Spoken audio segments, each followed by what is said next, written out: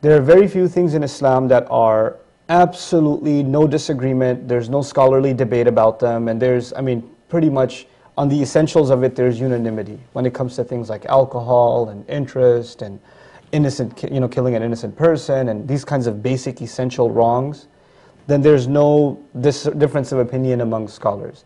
Hijab happens to be one of those things. Overwhelmingly, there is actually no disagreement among our scholars about what hijab means, what are its bare minimum requirements. There may be some technical discussion about, what's the bare minimum that constitutes a hijab, and there may be some kind of scholarly debate about that.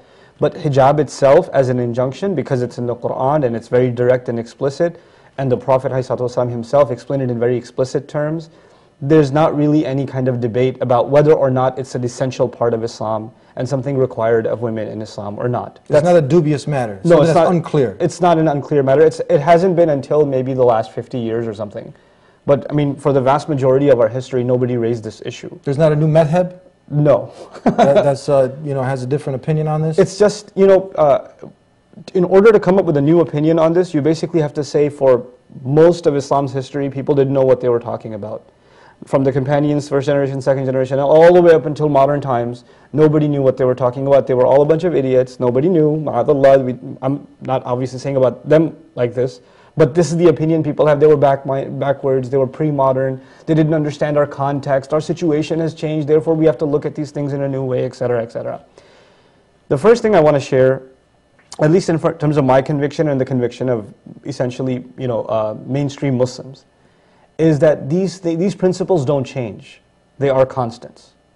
But at the same time, the second conversation that has to be had in order to address the sister's problem is that people are complicated. And you have to know people's situations before you understand why they behave in a certain way. And it's not just about hijab.